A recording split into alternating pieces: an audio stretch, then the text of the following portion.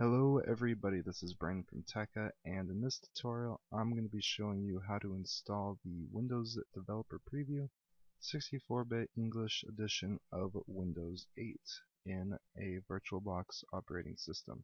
And here it is. So like I said, we're going to be doing this in VirtualBox, so I'm just going to get rid of this and open up VirtualBox, and when it opens, I'm going to close this. Give me some more room to work with. Okay, so to do this, all you have to do is click New, and this setup wizard will come up. You're going to call it Windows 8 Dev, or whatever you want. I'm going to do other Windows. Next, I'm going to get it quite a bit of RAM. I'm going to give it 4 gigs, just like that. You can give it, I think, if I was you, I'd go with a minimum of 2 gigs just to be safe, but I'm going to go with 4. I'm going to click Next, do a VirtualBox disk image, dynamically expanding, make it 20 gigs. You can make that whatever you want, just keep it above 10 gigs. Click Create,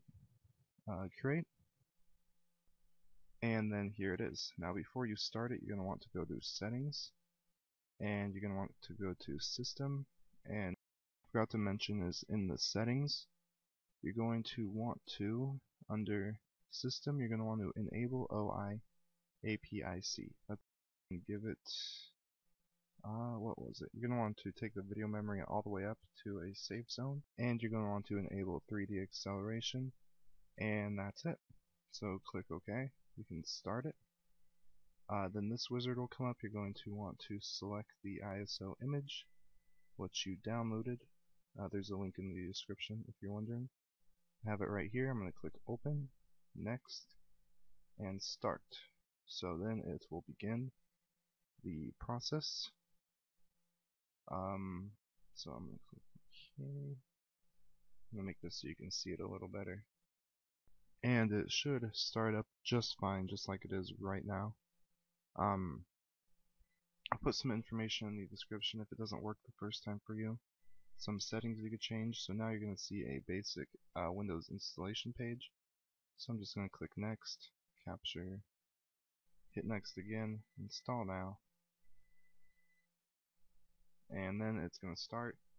It's going to take you through the basic Windows installation process, which like so. So you're going to accept the terms. You're going to go to Custom, click the partitioned area, click Next, and then it's going to do the basic Windows setup. So I'm going to pause the video until it is done doing its thing. Alright, now that it has installed, you're going to get this, which comes up, which says Personalize. You're going to give your computer, or in this case a virtual machine, a name. So I'm just going to call it my name. Capture so I can get in here. Oh, need to capture on the mouse. There we go. And I'm going to use the express settings. I'm going to create a login and all that.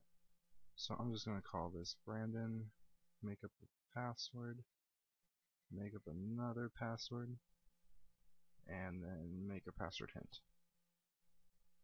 Username can't be different. That works. Hopkins. So now that I'm done with that, it's going to finalize my settings, which I'm not sure how long will take, so actually here it goes. Welcome. Personalizing your PC. I'm not going to make you go through all this. I'm going to pause the video real fast. Alright, and it is done. So this is Windows. Here we go. This is Windows 8, which is very, very cool. It's kind of choppy right now due to the screen recorder.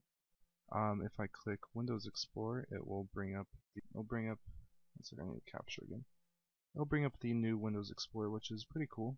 I go to Music, Sample Music, and it has nothing in there, but I'll show you an example with this folder. You have Music Tools.